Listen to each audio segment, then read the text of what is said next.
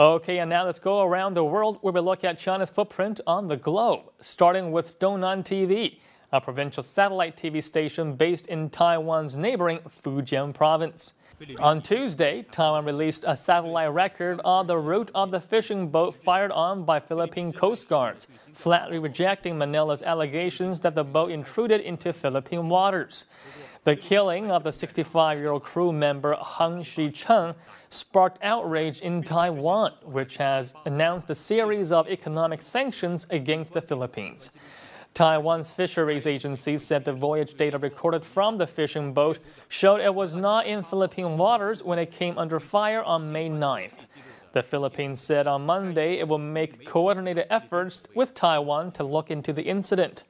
Its Coast Guard claimed that the fishing boat intruded into Philippine waters and tried to ram the Coast Guard vessel, forcing them to open fire. Taiwan leader Ma Ying-jeou has termed the killing cold-blooded murder based on an inquiry by Taiwan, which showed that the boat has sustained more than 50 bullet holes and showed no signs of ramming. The incident has sharply raised tensions between Taipei and Manila, sparking concern from Washington. Philippine Justice Secretary Leila de Lima said on Monday a National Bureau of Investigation team would fly to Taiwan to examine the fishing boat and interview survivors. De Lima said that the Taiwanese investigators would be given access to their evidence, including statements from the Coast Guard. Philippine President Aquino has personally apologized for the incident, but Taiwan has rejected his apology and announced sanctions.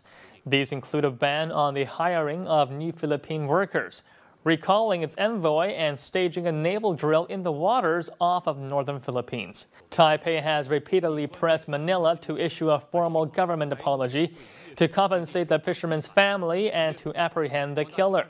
Philippine officials say the issue of a formal apology is complicated by the fact that Manila officially recognizes Beijing over Taipei. And now moving on to the Global Times, a daily Chinese tabloid under the auspices of the People's Daily newspaper focusing on international issues.